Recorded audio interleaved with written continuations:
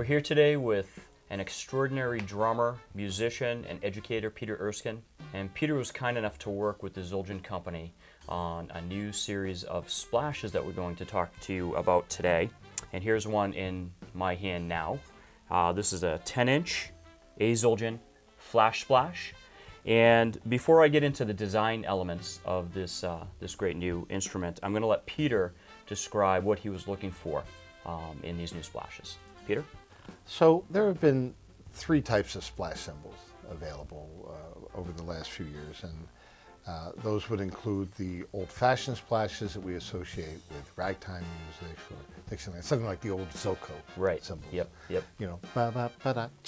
And then the more percussive splashes that have been used almost like as a percussion instrument or as a substitute for a drum. Right.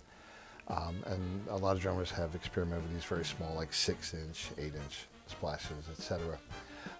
And then you have the splash cymbals that have a bell-like quality. Right. But what's been missing, especially from the cast line of cymbals, the Zildjian cymbals, has been a splash cymbal that spoke quickly. The adjective I kept bringing up in our meetings was dangerous. Dangerous, It yes. had to have that dangerous sound. No better way to check them out than to play them yourself, but also to hear them on recordings, like my new album, Dr. Which will be released in January. A new solo album, very excited about that.